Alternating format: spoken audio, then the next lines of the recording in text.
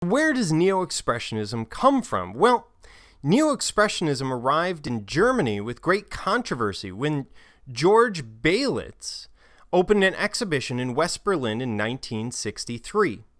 The contents of the show were quickly confiscated by the state attorney on the grounds of indecency. One painting portraying a figure masturbating while another depicted a male figure with an erection. By the late 1970s, Baselitz was at the head of a loose-knit group of German artists known as the New Fauves. Taking as their inspiration the early expressionist works of George Grosz, Ernst Kirchner, Edward Munch, the action paintings of William de Kooning, and the late quasi-abstract figurative paintings of Pablo Picasso, who turns up yet again.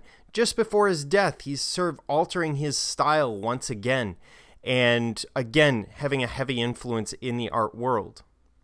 They together found a new vitality in figurative painting. So again, we're swinging back towards figurative painting and away from the ideas of, for example, abstract expressionism.